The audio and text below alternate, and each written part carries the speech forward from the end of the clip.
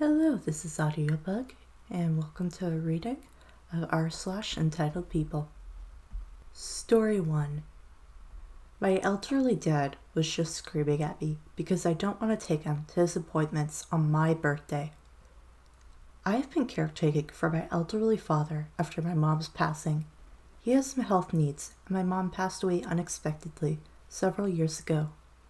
I've put a lot of my own life aside to step in and help him against my better judgment because he is ultimately a narcissist in a lot of ways.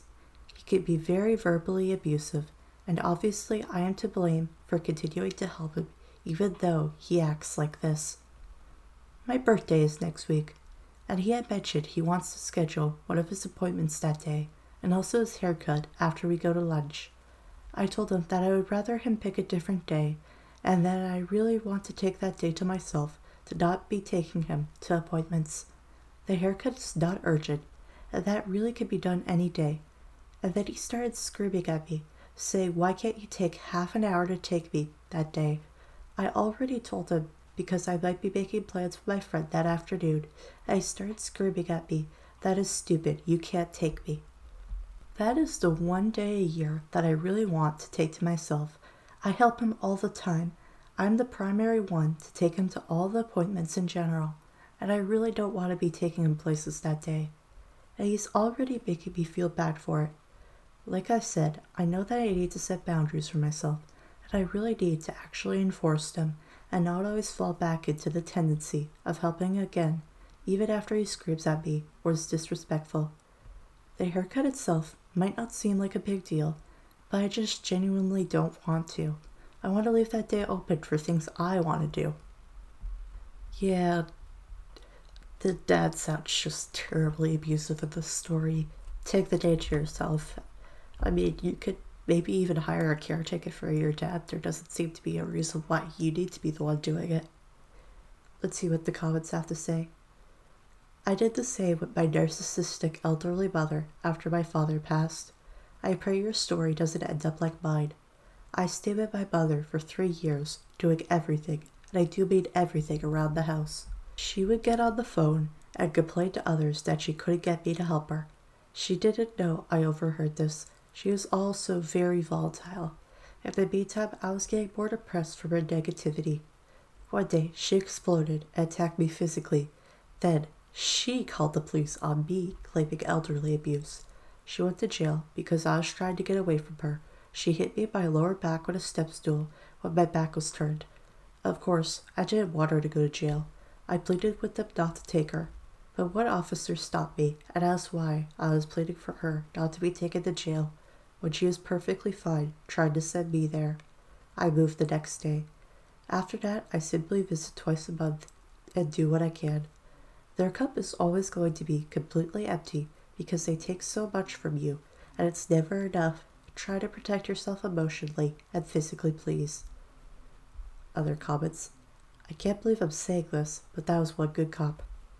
Maybe one good apple will spoil the bunch? If only the reverse is true. I don't know. Maybe the good cops will outnumber the bad eventually. Next story. Story 2. Person expecting me to give them my earnings for a charity cause. Years ago, I thought Zumba classes. When there was a tragedy or someone was in need, often a bunch of instructors from around town would get together and do a Zumbathon to raise money. I used to co-teach at a church, and the classes were very well attended, like 2 classes per night, twice a week, with 100 to 150 people per class. Every once in a while, the church would ask us to do a fundraiser, and we usually just announced ahead of time that we were donating that night's receipts to the church in case people wanted to contribute extra. One woman called me because she was part of a walkathon or something, where you put a team together and the team raises money together to donate to the overall cause. She wanted me to donate the money we earned from a regular class to give to her for her charity. I explained that we are happy to do fundraisers for groups, but they have to provide the venue and participant. We will promote their event in our classes and teach for free, but it was their event. She didn't like this. She figured since we do it for the church that hosted our classes, we should do it for her too. I pointed out to her that this was my job and how I earned money to eat and pay my bills. She knew my co-instructor was a teacher, so she said she'd talk to her since she had another job. I asked her if she already asked everyone else she knew to donate a day's wages to her cause. She was not happy with me.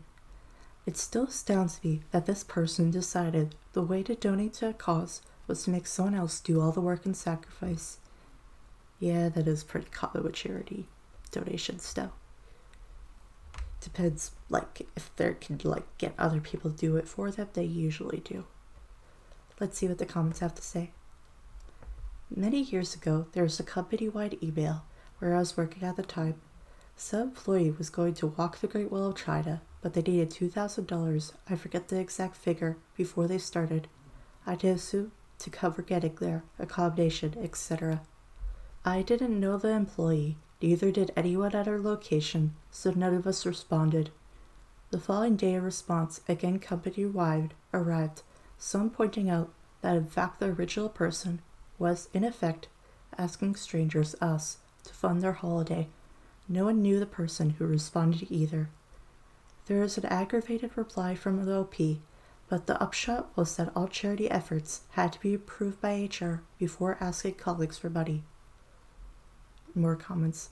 There was an aggravated reply from OP, but the upshot was that all charity efforts had to be approved by HR before asking colleagues for money. I'm surprised this person didn't get into massive trouble, especially for the second email. Me too, honestly. Walking the Great Wall to what end? Do you have other people pay him to walk 3 cents a mile, like some charity runs? Or was it to just say he did it? And yes, I'm aware that less than 10% of the wall remains intact. It's a bit of a farcical. Yeah, it sounds like they were just trying to trick people with that one more than the other ones. Unless they had a lot of people. Who knows? Next story. Story 3. My entitled father-in-law suggested he sees me as a green card for his son. Disclaimer. Yup, it's me and I'm back. If you know my father-in-law post, then you know the story. I'll try and find a way to attach the post for those who haven't seen my post about my future father-in-law. I'm so calling my therapist as soon as I get back into the US after all of this. I met my fiancé 2 years ago, and for us it's just instant love. He's Korean and I'm white, so we do have a bit of cultural differences. Besides that, the only real problem we have is that my fiancé had to go back to South Korea to renew a visa, and sadly he got denied. So we proceeded with the K1 fiancé visa, since we met all the requirements and our immigration lawyer advised us it would be good for us. We got approved, and his interview is September 12th.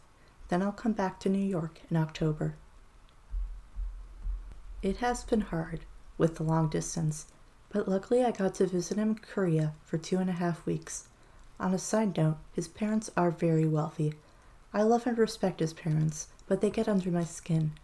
During this trip, my father-in-law made comments about my diet and how I need to eat healthier.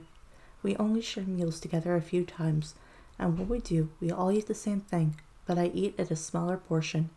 I'm 4'11" and weigh 118 pounds, but I was recently diagnosed with high blood pressure. My dad has said it's part of my sucky genetics, but my father-in-law doesn't get the part that it's genetics, and he has been making rude comments this whole time I'm here. There's been other things he said that got under my skin, but I know you all don't have time to hear it, lol. During lunch, he told me that he's so lucky that his son found me, so he has easy access to the United States. I was confused and asked him what he meant, and he said, it's so hard to get into the United States, but now, because of you, he has full access to the United States. I took that as his father sees me as an easy way for his son to get a green card. It took me a lot to not start crying. My father-in-law also went on a rant that I need to learn Korean, that he expects his grandchildren to know Korean, which I understand it's important, but my fiancé and I are not there yet. He also made rude comments about how my fiancé changed his major from aviation to data science. I've been hearing those comments since last December. It's like they never tell his son any of this, but they tell me. He then went again off by saying how much money they lost due to the career change. I told him I get that he loves money, and I won't understand that, but I just want your son to do whatever makes him happy. I just don't know if I'm being used for a green card. The love I have for my fiancé is so unconditional, and I know how much he loves me. I can feel the love, and I've never felt love like that before. But I'm so curious, what do y'all think? Should I tell my fiancé what his dad said about how he knows how to have easy cracks as to the US because of me? Yeah, I think discuss it with the fiancé maybe, so he can have a talk with his dad. Doesn't sound like the son believes it, but sounds like the dad's just kind of unsupportive. Let's see what the comments have to say. You need to sit down with your fiancé and lay everything out. When my husband and I were getting serious, the topic of immigration and visas was very much a part of the discussion. If you can't have an open dialogue with your partner about visas and what that means for both of you, as well as any cultural issues, you need to put the brakes on until you can.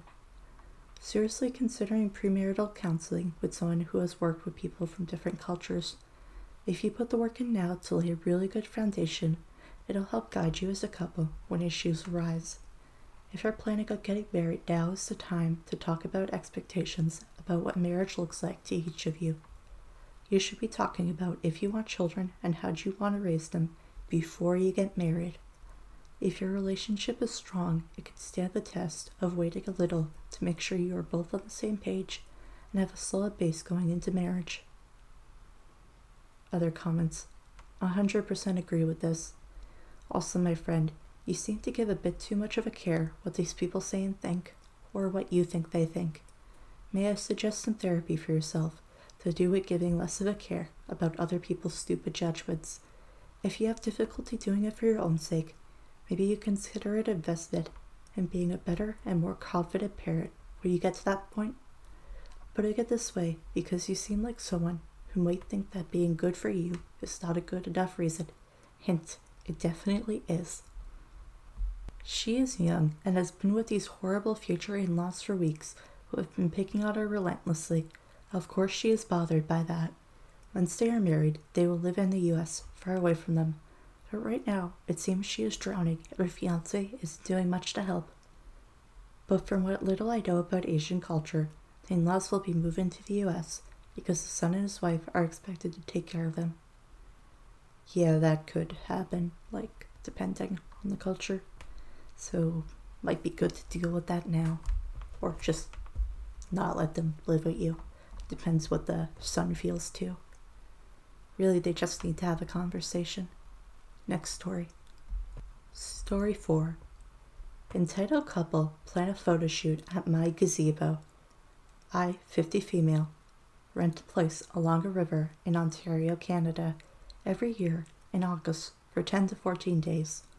My rental includes exclusive use of a cabin, private deck with hot tub, and a furbished gazebo. Mine is the only rental with a gazebo. Just east of my place is another, smaller cabin with just a dock and a hot tub. I get back from a quick grocery shopping expedition. As I am unpacking my car, a young woman, entitled woman, walks over and climbs onto my deck. She is obviously either just showered or just gotten out of the hot tub. She's in a bathrobe. Entitled woman. Hi, I just wanted to stop by and tell you that me and my partner will be doing a photo shoot in the gazebo tomorrow morning. Just letting you know, as a courtesy, since we will be moving your boats out for the photo shoot. Don't worry, we will put them back. Now, the gazebo is attached to a deck which surrounds my rental cabin. My kayaks are in the gazebo when rain is forecast.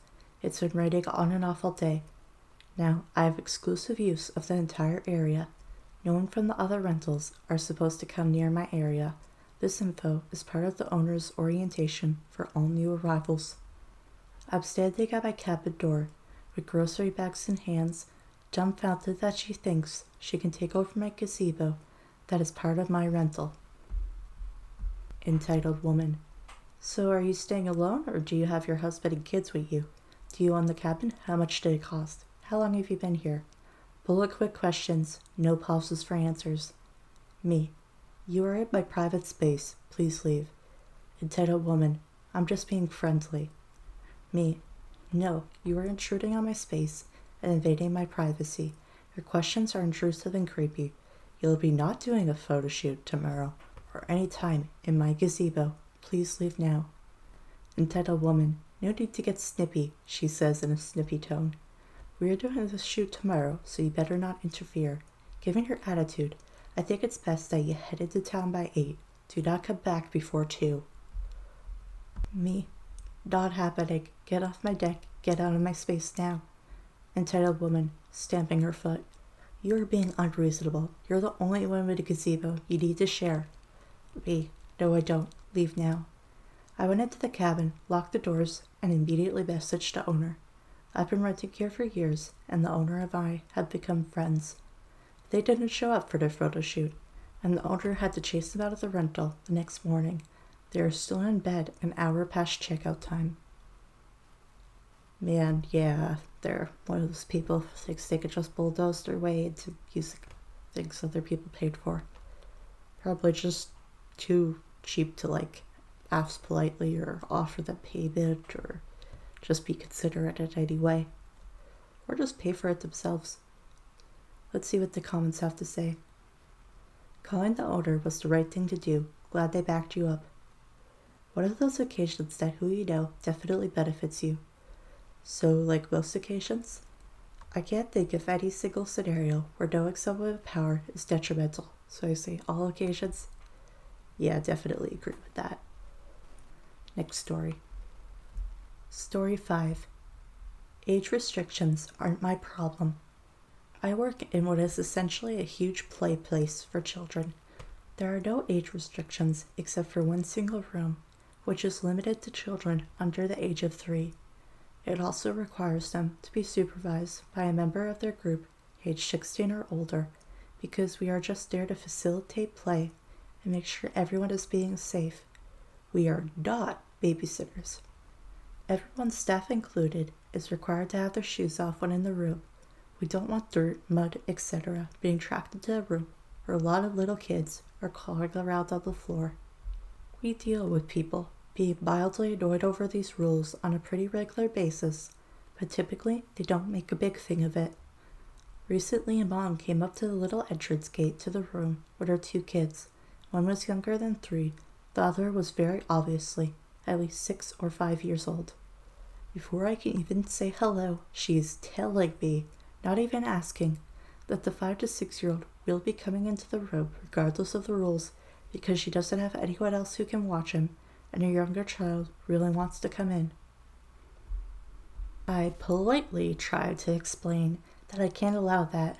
We take the age rule very seriously due to past issues, and we can get written up for allowing bigger kids into the room. She makes a huge show of groaning and rolling her eyes at me, and then tells the older child that he can just go play somewhere else, while she and the under 3 come play in the room, requiring me to tell her that she absolutely cannot have her kids off on their own without her. She then proceeds to flip off at me. Every time we've come here, I've been allowed to bring my older child in here with me. No one's ever told us that was a rule before, and so on. I explained to her if that was true, my coworkers had made a mistake, and I was fully expected to maintain the age limits on the room. She gets angrier and angrier and ends up goading her youngest into a full-on crying meltdown by telling him, "This person is saying you don't get to have fun. If he's not letting us in, then we have to go home, because I just can't deal with both of you."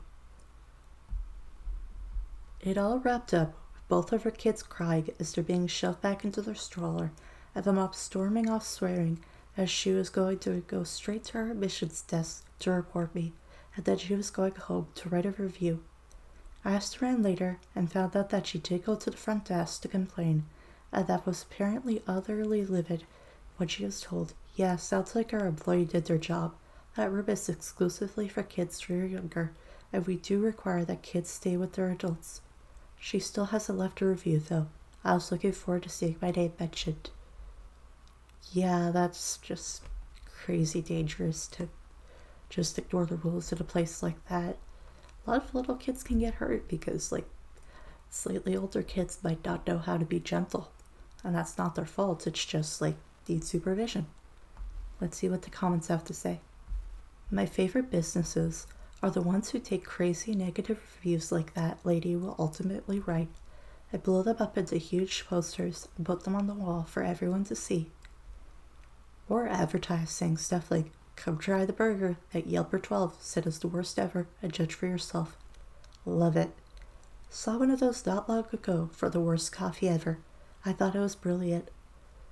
I do passive-aggressive clapbacks on my Google reviews, and all my other customers love it. Aw, that sounds like such a fun way to engage with the community. Well, this is the end of the video. Thank you for watching, and I hope to see you in the next one. Goodbye.